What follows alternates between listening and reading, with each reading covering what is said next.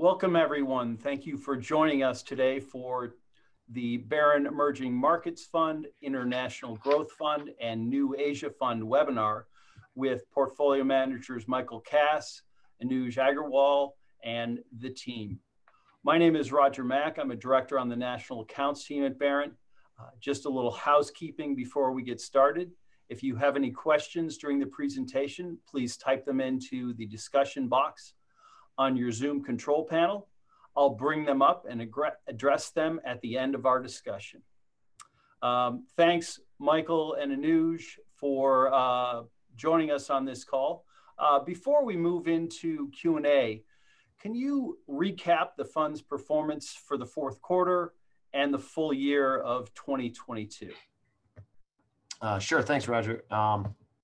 So for the fourth quarter, the Barron Emerging Market Fund was up 8.58%, modestly underperforming the MSCI EM index, which was up 9.7%, and the IMI Growth Index up about 9.3%. The International Growth strategy was up Barron International Growth was up 14.85%, modestly outperforming the benchmark ACWI ex-USA index, which was up 14.28. And more notably, it outperformed the IMI Growth International Index, which was up 12.73. I think during that the quarter, the key catalysts in our view were passing through what we call peak hawkishness, which was a positive catalyst, and then in addition, during the quarter, China's major policy pivot, which led to strong. Both of those factors really drove strong global and particularly international equity performance during the quarter. For the full year, while the fourth quarter was a recovery quarter, the full year was not as exciting. Barron Emerging Market Fund was down 25.8%, underperforming the MSCI EM index, which was down a little over 20%. But the emerging market strategy much more modestly underperformed the all-cap growth proxy, which was down 23.9%. On the international growth side, Barron International Growth Fund was down 27.3%, underperforming the ACWI ex-USA index, down 16%.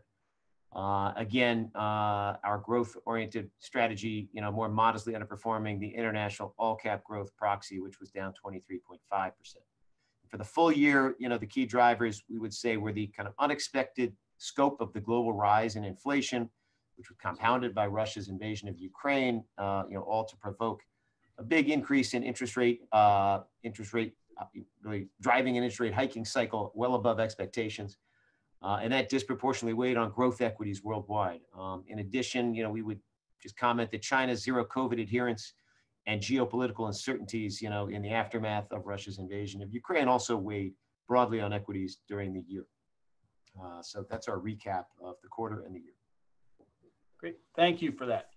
Michael, in your third quarter letter, and again at the Barron conference in early November, you discussed the importance of the notion of peak central bank hawkishness, which in your view would serve as a catalyst for improving international EM and perhaps growth equity relative performance.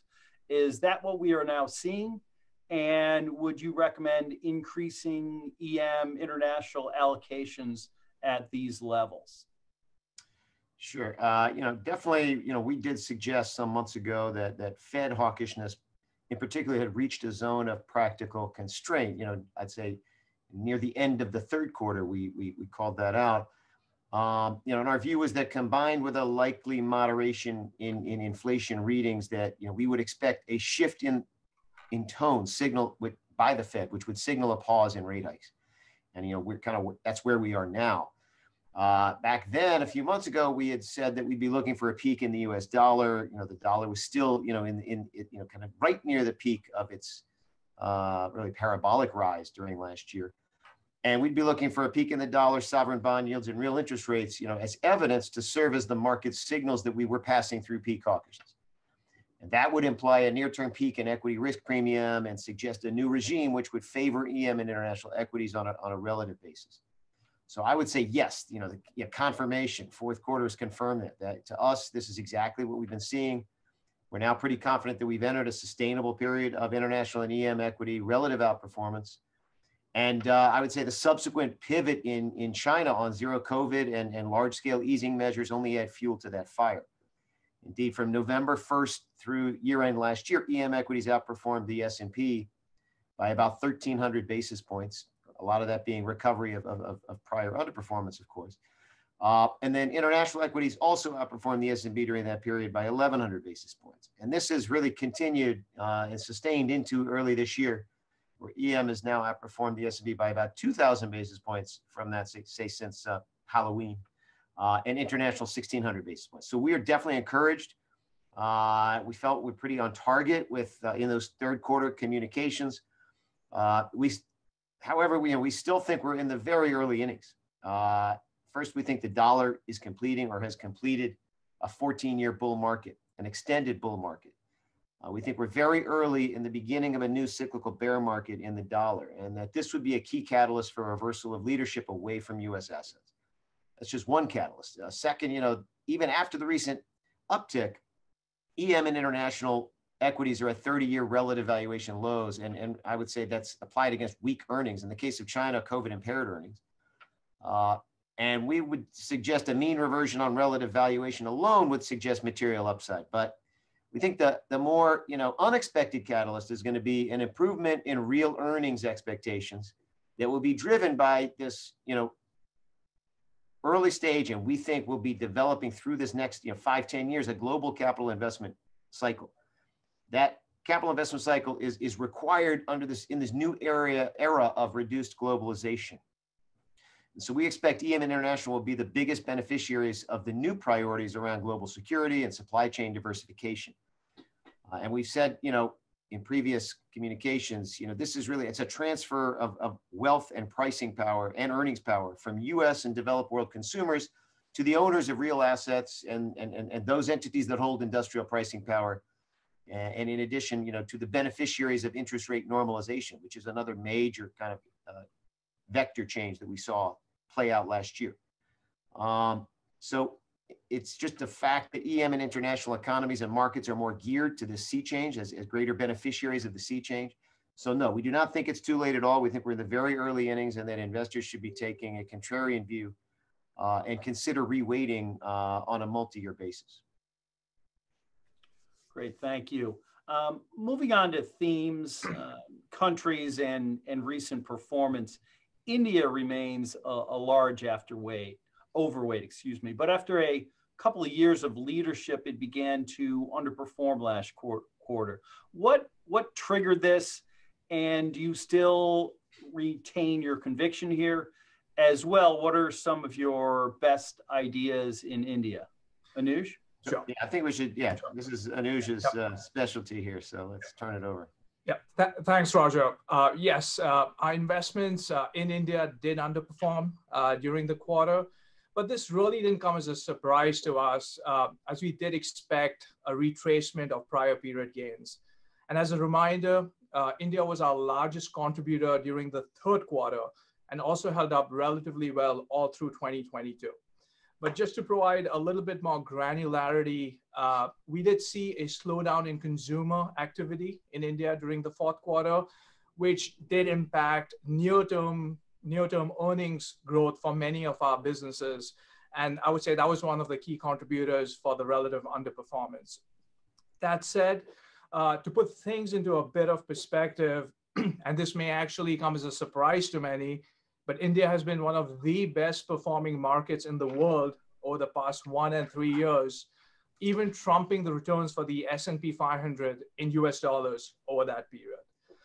So we do retain, high conviction in India and a large overweight for a few reasons. But most importantly, due to the productivity enhancing economic reforms that have been implemented by the Modi administration over the past few years, that is really supporting higher sustainable GDP growth going forward, while also accelerating the formalization and digitization of the economy. And thanks to reforms such as the GST, which is the Goods and Services Tax, the PLI scheme, which really incentivizes global corporates and supply chains to set up shop in India, the Bankruptcy and Real Estate Act, as well as the simplification of various land and labor laws, we believe India is entering a virtuous investment cycle that will last for the next several years, and positioning India to become the fastest growing large economy in the world this decade. And we believe GDP growth can sustain anywhere between 5 to 7% for the next 5 to 10 years. Another exciting opportunity for us is the digitization thematic that's playing out in India, with over 650 million Indians now having access to a smartphone and high-speed mobile broadband data, which is really causing an inflection in the country's digital ecosystem, which in our view is probably 10 to 15 years behind that of China. So we're seeing a lot of exciting bottoms-up opportunities in e-commerce, fintech, food tech, ed tech, among other digital platforms and services. And we've mentioned this, just to summarize as well, we've mentioned this previously, from a geopolitical standpoint as well, in our view, it's advantage India, given the country has increasingly pivoted towards the US and broadly the West, both from a military as well as an economic standpoint, over the past several years, and also really acts as a strategic counterweight to a rising China in Asia. So this is, why we like India from a top-down economic reforms agenda perspective. Let's discuss, from a bottoms-up view, some of the ideas that we like. So I would like to highlight our investment in SBI Life as one of our high conviction investments. SBI Life forms part of our India financialization of household savings thematic.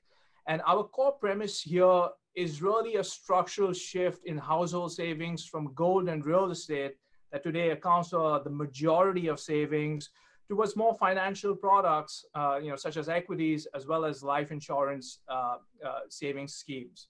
And we've owned SBI Life since the IPO, so now over 5 years ago, and continue to remain excited about future growth opportunities over the next 5 years. So SBI Life is the largest private sector life insurer in India with about 15% plus market share. And insurance penetration in the country is still in its very early growth phase, with less than 10 million lives insured today out of a population of 1.4 billion.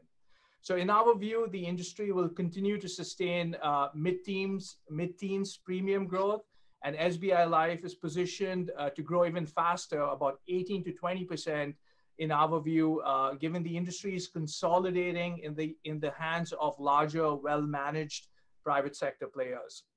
And SBI has a unique competitive advantage in its ability to leverage over 27,000 bank branches of its parent entity, the State Bank of India, which really puts SBI in a high growth trajectory, given the penetration levels for the SBI customer base is in low single digits today. So just to summarize, we're really excited about SBI Life. We believe the stock can double over the next 4 to 5 years, driven by that 18 to 20% premium growth, along with an improving margin trajectory due to a favorable product mix shift. So that's our overview on India, our excitement for India from a long-term perspective, and some of the key bottoms-up opportunities that we're seeing. So back to you, Roger. Terrific. Thanks, Anuj. China's recent outperformance seems to have surprised most investors. We know you've remained broadly constructive through all of the volatility in the past year. Can you elaborate on some key developments leading to the recent outperformance and how you see the path forward from here? Sure, I'll take this one, Roger. We definitely have commented extensively over the past year that we felt China's zero COVID measures were ultimately untenable, given the obvious economic and political constraints, and that notwithstanding, their disappointing adherence to, right in advance of the recent Party Congress back October, November, where, markets, got increasingly, pessimistic on China, given their adherence to zero COVID. that we, maintained that we expected a reopening would eventually materialize. And, investors were definitely, I would say, shocked. And even we were surprised at the speed and the scope just immediately post the Congress by, maybe 2-3 weeks after the new leadership that took shape. They both abruptly dismantled the zero COVID policies and went all in on liquidity and stimulus measures that were aimed at stabilizing the property and financial sectors and at driving a recovery in consumption. So in our view, we think now we're set up in China that we're going to likely see an overshoot in 2023. That the new leadership just must achieve success. They must demonstrate that the new policies will be successful, will drive stabilization in the property sector and a big consumption recovery. So to us, an upside surprise in consumption, recovery in the property sector, much like what we saw in the U.S. in the post-COVID reopening period in late 2020 and through 2021, we believe that it's more likely than not that we'll see material upside in earnings expectations across China, and that particularly, I'd say, in the areas most leveraged to reopening and that stimulus. I'd say definitely China still has relatively low expectations, or investors have low expectations with regard to China. I'd say investors still have an underweight positioning bias, and we believe there's a high likelihood of positive earnings recovery and surprise. So that's a pretty good, setup. I would say looking at the U.S. on a relative basis, you almost have the opposite. We think the U.S. is probably entering a period of acute earnings vulnerability due to the tightening that's already in the pipeline. Combined with the likelihood that the Fed will need to remain on hold for longer than in previous cycles in order to restore their inflation fighting credibility. So, I think to us, we think it's early. It's not too late to reposition in China. We think that, it's likely to overshoot to the upside as you move through this next year.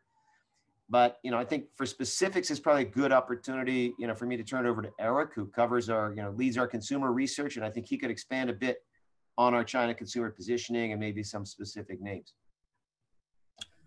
Thanks, Michael. I want to highlight several stocks, either in China or with significant exposure to China, in which we initiated positions for the first time during COVID, specifically from 2020 to 2022, when we knew their near-term results would be significantly impaired.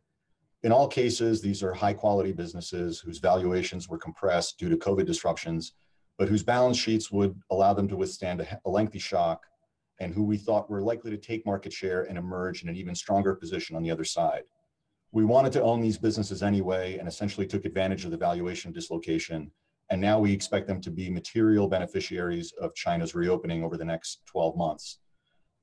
These are Galaxy Entertainment, Pernod Ricard, Budweiser APAC, Richemont, and Yum China. And I'll give a brief summary of each because I think these are good examples of what we do and how we invest.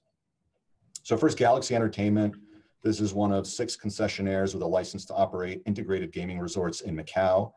It has a net cash balance sheet, the best existing assets in Macau, and the largest growth pipeline of any of its 5 peers in that market. So we think this is the best business with the best growth pipeline in global casino gaming.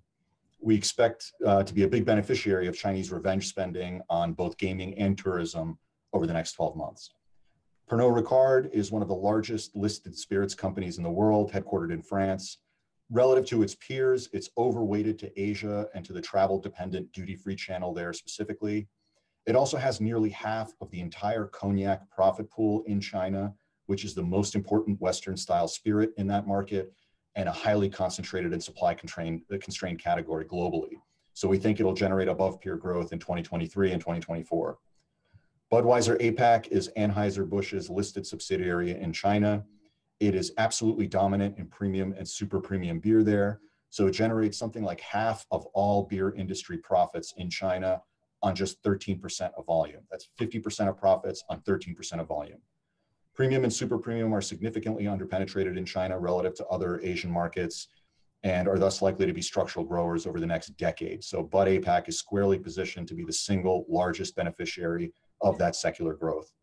It's worth noting that premium and super premium beer are 5 to 10 times more profitable than mainstream beer. So as that shift, even within Bud APAC's mix, as that mix shifts, it should drive very, very healthy margin expansion on top of that faster growth.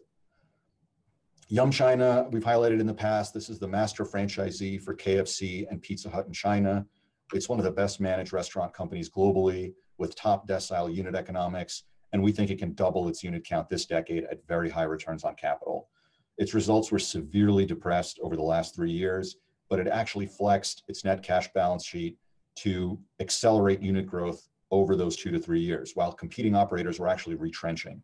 So we think earnings power has grown materially beneath the surface, which will show up over the next 12 months. Finally, Richemont owns what we think are the 2 best brands in luxury jewelry, specifically Cartier and Van Cleef. Something like 40% of its business comes from Asia, which is more than its listed peers. These are iconic, irreplaceable brands and should see outsized benefit from the return of Chinese shoppers, both in China and in its tourist destinations like Europe, Japan, and Singapore. We're already seeing that start, and we expect it to continue. Again, these are all well-managed, high-return, competitively advantaged businesses that we thought would emerge stronger coming out of COVID than they went into it. We took advantage of depressed valuations over the last 2.5 years to buy them, and we're highlighting them now because we're excited about the tailwinds they're going to experience over the next 12 to 24 months, and we think our patience is now being rewarded. So Michael, back to you. Great. Thank you, Eric. Thank you, Michael. Pivoting to international equities, can you update us on the situation in Europe in the aftermath of Russia's invasion of Ukraine? Is the worst behind us now? We know European equities are historically cheap, but where do you see opportunity now?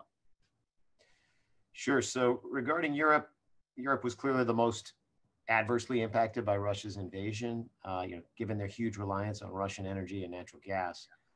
And in the last year, European markets, were discounting at a minimum a consumption recession and a much deeper recession than elsewhere in the world, given this huge anticipated increase in fuel, electricity, heating costs. Really, they were probably the epicenter of the kind of inflation problem squeezing out economic activity and consumption. So inventories were being hoarded, but now as we've approached the winter season, temperatures are well below normal, and it appears that conditions will be better than what was feared. And so, I guess looking back in the last year, the crisis really did begin to move EU countries closer together. And so in the big picture and for the intermediate and longer term, Europe has definitely taken a step towards greater fiscal union and mutualization, which we're really excited about. And so, all in the post-crisis aftermath is driving a recovery in the euro and a probably much lower long-term risk of a breakup. And so we do see, we're at the early stages of we think a recovery and an expansion, earnings expansion in the euro area. More specifically, or in thematic terms, we see Europe's necessity to move away from reliance on Russian energy and broader commodities as a major investment opportunity with its really global implications. That phenomenon is really underlies our global security and supports our sustainability themes. And so I would just say in the big picture, again, we've said this many times, in this, we've entered this new era where geopolitical priorities are superseding economic and financial optimization. Whether you're talking about globalization becoming deglobalization, this global capital investment cycle we're talking about, diversification of supply chains, this is all part of this new era, which we think is going to manifest, in new leadership within the markets. Europe will be one of the beneficiaries coming from, I would say very tempered expectations at looking at how it's valued today. I think this is probably a good spot for Ching is maybe to chime in, on these themes and specific names here. But I really think, Europe is the epicenter of this global capital investment cycle we talk about. Thank you, Michael. I want to highlight one of the European stocks that we continue to be excited about, which is Meyer Burger Technology, which forms part of our sustainability theme. Almost a year ago, we talked about them as one of the main beneficiaries as Europe planned to deploy renewables as part of their energy security agenda to accelerate transition away from Russian natural gas. So Meyer Burger is a Swiss-based supplier of solar modules, and its next generation heterojunction solar modules are more efficient, They produce 10 to 20% more energy per area than traditional PERC modules produced in China. So as a result, they command even more premium prices because of balance of system costs exceeding module costs. And as a result, this stronger pricing power, which you don't find that often in renewables, they can generate higher margins than competition. Meyer Burger had strong order momentum for these products already, with demand exceeding near-term supply, and is currently ramping the capacity in the US and Germany. In our view, the company is a long-term beneficiary of greater localization of energy supply chains. This is the global CapEx investment cycle Michael talked about, and reduced reliance on China, which currently produces roughly 80% of global solar modules. Last year has been one of the top contributors for the Barron International Growth Fund, but we're still bullish on the name, and there are a number of catalysts that have emerged since our initiation that have further enhanced our thesis, leading to even greater upside to our growth estimates. So first of all, in August of last year, the US Congress passed the Inflation Reduction Act that provides companies with attractive incentives, tax credits, to bring manufacturing of solar modules and cells back to the United States. Same months, several days apart, Meyer Burger announced plans to significantly expand or triple manufacturing capacity in the US, supported by long-term offtake agreements with key customers. Now, Europe is preparing a response to the US IRA, with the EU Commission putting forward a Net Zero Industry Act, which is designed to protect EU leadership in renewables and boost growth and CapEx of targeted industries. We believe solar CapEx incentives will likely exceed those in the US because EU domestic solar companies have particularly suffered over the past decade from Chinese competition. So there's some estimates that new solar installation in Europe could triple over the next decade to more than 100 gigawatts annually. And in Germany, that's where the other half of Meyer Burger's capacity is. We could see acceleration of capacity expansions, which we believe is currently not in the street numbers. So even on consensus numbers, the shares currently trade at 6 times 2025 EBITDA after the already announced and funded 3 gigawatt of capacity comes online in 2024.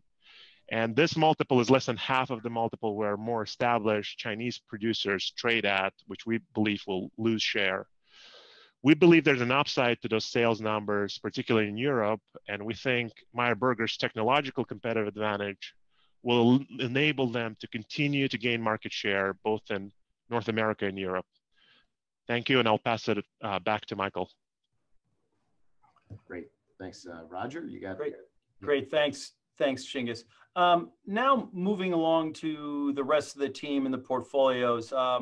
Can you kind of, Anuj, take us from here through the rest of the team?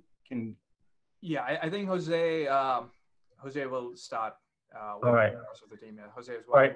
Yep. Thank you. Let me jump in here. Thanks, Anuj. I'm Jose Barria. I cover international financials here at Barron. And I wanted to talk about a phenomenon that is happening worldwide in my sector, in which we're very excited about. So we're witnessing a major shift in monetary policy across the globe as a consequence of the inflationary pressures from COVID and the war in Ukraine. And that has major implications for the sector. We believe the most positive impacts of this change will be felt in banks in the developed world, in places like Europe and Japan, where central banks have been among the most dovish and where banks have had to contend with negative interest rates for many years. To take advantage of that shift, we increased our exposure to European banks in our international growth portfolio during the second half of last year via a new position in Bank of Ireland, which is one of Ireland's largest commercial banks. We have been bullish on European financials as we believe the region will see greater fiscal integration and risk sharing among economies, a theme that we called EU mutualization, which Michael alluded to in his earlier comments. But we believe that theme is largely, as we believe that theme is largely playing out, there is even a bigger impact that is coming from what's happening on the monetary policy side, which would have greater implications on earnings for financial companies. And that is why we've increased exposure to the space. During the second half of 2022, the ECB started raising interest rates, hiking the policy rate up by 250 basis points in the span of about 5 months. So now any short-term liquidity that banks have deposited at the central bank is going to start earning a positive yield versus being a cost in the last 3 years. And any assets that are linked to benchmark rates will start to reprice upwards. The revenue uplift that accrues to the banks from that is massive. And that is especially true for banks that have more repricing power over their liabilities, which is what really brought us to Bank of Ireland. In that market over the last year, the sector has gone through major consolidation. And now 3 of the largest banks control roughly 75% of the system's deposits. Banks in that market are also among the most liquid in the region, with loan to deposit ratios of 60 to 80% versus 90 to 100% for other European peers. That means that that means that they will have more pricing power and less of a need to compete for deposits to fund their growth. In addition, their asset base is mostly on variable rates, so they will be quicker to reflect the ongoing repricing of policy rates. And because of this, we believe that Bank of Ireland will see wider margin expansion and revenue growth compared to other European peers. Another reason we like Bank of Ireland is due to the solid balance sheet and ability to return capital to shareholders. In the last 15 years, since the 2008 financial crisis, European banks have been deleveraging and building capital ratios to meet increasing stringent regulation. And in the last 2 years, largely due to the economic uncertainties of COVID, Bank of Ireland has tightened underwriting standards and built large excess reserves. To us, that means that the balance sheet is now stronger and of higher quality, which will allow them to better withstand any potential macro slowdown. The Irish economy is also expected to be one of the most resilient in Europe, given it has zero dependence on Russian gas. The government is running a budget surplus, and the unemployment rate is close to 20-year lows. So we believe these conditions will allow Irish banks, and especially Bank of Ireland, to keep credit costs lower than the regional peers. If we look at the last reported quarter, Bank of Ireland had a core equity tier 1 ratio of about 16%, which is among the highest in the industry. And it also has been one of the most proactive in building extra reserves during the COVID times. And we believe this gives them additional buffers to deal with any potential losses and will help them keep credit costs low as we go forward. So to summarize, we see major earnings tailwinds for developed market financials due to the change in monetary policy globally. We believe the combination of higher revenues from rising interest rates and benign credit costs will drive about 20% earnings CAGR over the next 3 years for Bank of Ireland and propel its ROE from about 7% in 2022 to about 11% in 2025. While the stock is already up about 40% since we initiated the position, we believe we can still generate close to, or at least over 15% annual return on this name over the next few years, which makes it a very attractive investment opportunity in our view. So I'll stop here and maybe pass it over to Eitan to talk about his sector. Thanks, Jose. I'm Eitan Chemerinsky, covering international tech. As part of our China digitization theme, I'd like to highlight our investment in Glodon, a leading Chinese construction software provider. We believe that Glodon is uniquely positioned to benefit from increasing software penetration in the construction industry, which is the least digitized in China. China's construction IT spending is only 1/10 as much as the US as a percentage of construction output. However, this gap is set to narrow significantly over the next decade as Chinese construction companies accelerate IT investments to boost productivity amidst rising labor costs. Chinese construction companies traditionally used pen and paper or Excel spreadsheets to estimate the required materials and cost of a construction project. Glodon software provides a much more automated and accurate alternative, including a real-time database with updated materials prices. Glodon is the dominant player in China's cost estimation software market with 70% market share. As a de facto industry standard with a very sticky user base, the company enjoys a wide competitive moat. Furthermore, over the last few years, Glodon has undergone a successful transition to a subscription cloud-based model, leading to increased earnings visibility, while maintaining best-in-class gross margin of over 90%. Glodon is leveraging its leading position in cost estimation software to expand into other construction IT verticals, including building information modeling, digital design, and enterprise resource planning. These products are at an early growth stage in China with still limited penetration. We expect Glodon to ultimately emerge as the leading player, offering a one-stop shop integrated solution across the entire smart construction ecosystem. Finally, we believe Glodon can maintain strong double-digit earning growth even amidst the slowdown in China's residential real estate market, as overall construction activity, including commercial buildings, industrial plants, hospitals, and infrastructure, remains robust. And with that, I'll pass it back to Roger. Terrific. Well, thank you, Eitan. Thank you, Jose, Chinggis, Eric, Anuj, and Michael. We appreciate your time today. Thank you all for dialing into today's call. And we thank you for your interest and investments at Barron Capital. This concludes today's call. Thank you.